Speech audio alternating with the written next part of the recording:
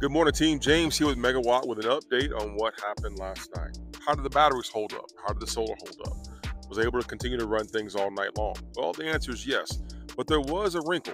There was roughly 60-mile-an-hour gust of wind last night, and it sounded crazy. But Megawatt is a 53,000-pound beast of equipment, handled it just fine.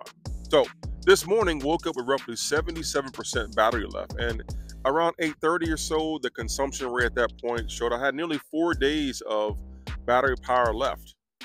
But what happens when you change that to turn on an air conditioner or turn on something that has a high electrical demand? Well, let me show you. As you can see here, when I turn on one of the air conditioners, the time to empty goes down to about a day and a half, which is still aligned with what I told you yesterday of 2.5 days worth of consumption.